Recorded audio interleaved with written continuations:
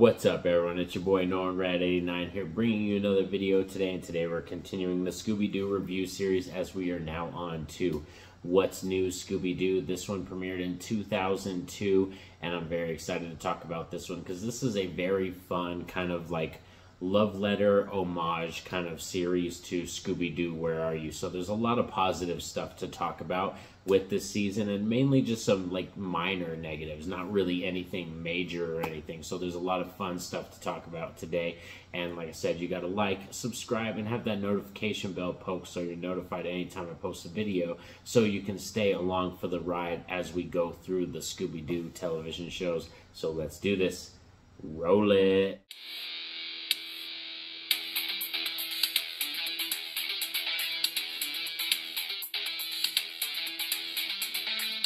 What's New Scooby-Doo premiered in 2002 and has 3 seasons. There's 14 episodes in every season for this one, so that's really cool. There's a good chunk of episodes in every season, and this one is, like I said, a really fun one that has a lot of good praise. A lot of people like this one, and this one premiered on, I believe it was WB Kids was the channel at the time that this was on. And this one, like I said, being it that it came out in 2002, and after Pup Named Scooby-Doo ended in 1991, this is the biggest gap that we've ever had in between the shows, you know, between different incarnations. It's the biggest gap. So basically all through the mid 90s and late 90s, it was all reruns of Scooby-Doo, Where Are You?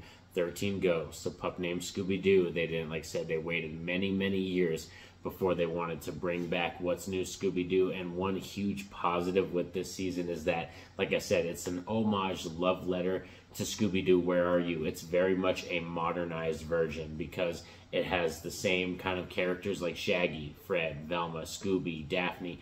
Their characterizations are all very much the same as they were in Scooby-Doo, Where Are You? They just modernized the show in terms of like the gadgets, the mystery machine, even like Fred, like the stuff that he talks about, like the way they trap the monsters and stuff and they figure out who the villain is. All of it is much more modernized for the newer audience that is watching it, you know, that are kids in the 2000s, early 2000s. So yeah, there's a lot to love. This is a season that new kids from 2000, you know, younger kids from the 2000s when they were children and they're growing up can totally be into this show, but so can adults who were into Where Are You and who are much older, like people like me who were born in the 80s and I grew up on Where Are You and all that kind of stuff. It's easy to latch on to this season because it's not that far away from the formula. And as I said, another positive with the show is that all the characters are their original style of characters, you know what I mean? But they actually have different outfits, like they change their outfits when they're in a winter setting or a summer setting or at a beach and stuff. And the fact that there's an equal amount of episodes every season, I like that, because with the previous seasons of the show, it's like, oh, the first season gets this big chunk of episodes, and then they're like, oh, well, it didn't do as good as we thought it was going to. So they shrink the episodes down again,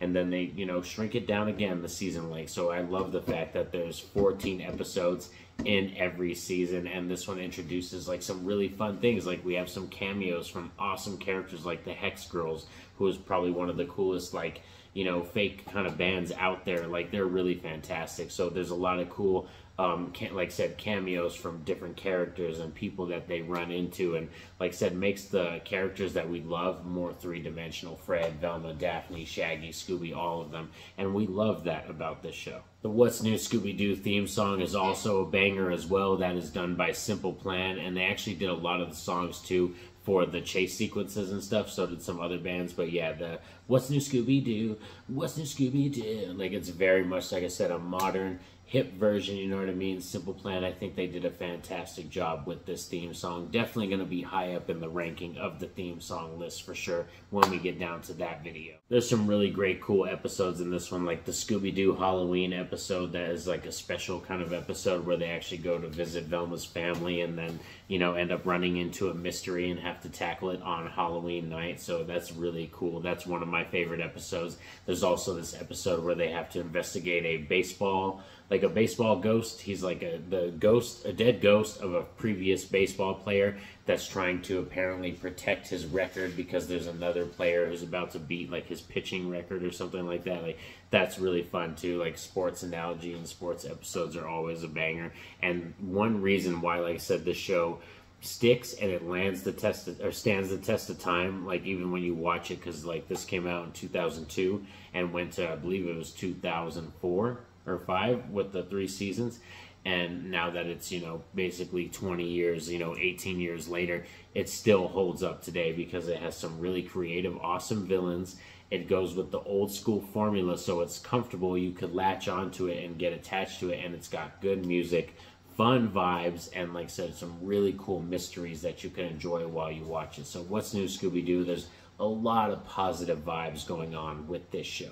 So yeah, in terms of mixed and negatives with this one, is really, there's not really any ones. It's just kind of minor stuff, like nothing really huge. Like one minor negative is that you can say that this is kind of a copycat of Scooby-Doo, Where Are You? I mean, yes, it's a much more modernized version, but it's very formulaic to that. And it's not like they tried to throw any spice in here. Like, they very much were playing it safe, the company, when they brought them back and stuff and wanted to bring the show back in the early 2000s. They were playing it very safe, and like I said, that's not a huge negative, that's just a minor one, because there's not like a huge creativity value or a difference with this show.